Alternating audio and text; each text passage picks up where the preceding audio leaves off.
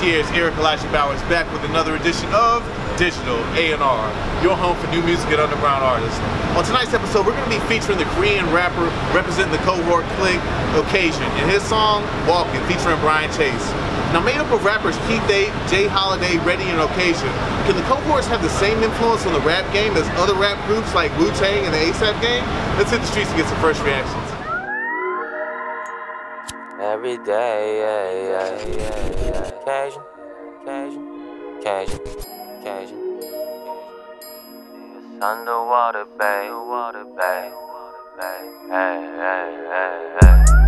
Every day we walking, man, numbers be the guidance. Feel like I'm the next up. Ask your girl, she know this. It didn't get off yet.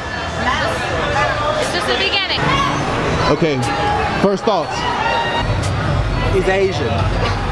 Oh, he's Asian. I mean, it's kind of tight. It's clean.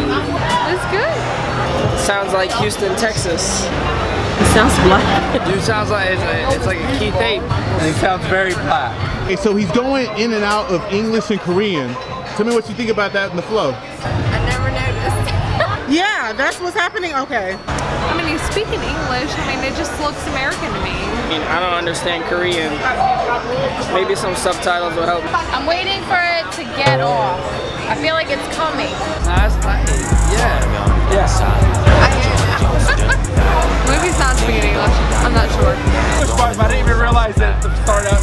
Every time I think I know what he's saying, he changes. Do you understand all American rap music though? Most of it. Maybe not some Young Thug songs. How to not? I want one. I mean, obviously that shit too. Anything goes right now, so it's fine. I like that jacket. So there's gonna be a new singer coming on. His name's Brian Chase. A white person? He ain't white. Okay. Good. Let me know what you think about his sound. I don't know. It's good. Yeah. So he's like Bryson Tiller. Oh, he sounds like Lil Wayne. Lil Wayne. Justin Bieber? That's what I thought of as soon as I saw the video. Music sounds like everything else that's out right now. So your final thoughts? It's good. I like it. Enjoyable. I mean, it's good music.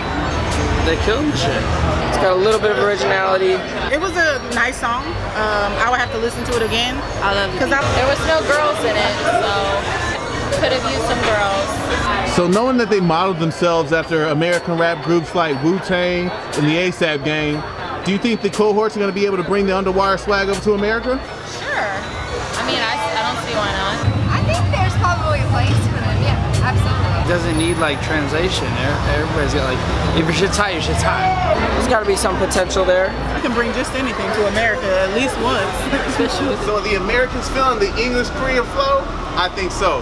What's the future of Brian Chase? Comment below, let us know your thoughts. And can the Cohort Click have the same influence on the rap game as other rap groups like Wu-Tang and the ASAP Gang? I don't know. Well, the story's still out. Guys and gals, if you like what you saw, please subscribe and share. For more new music and inspiration, I put some vids here up for your viewing pleasure. And as always, I want to thank you very much for watching and invite you back to another edition of Digital A&R. Every day we walking, man, why you scared of my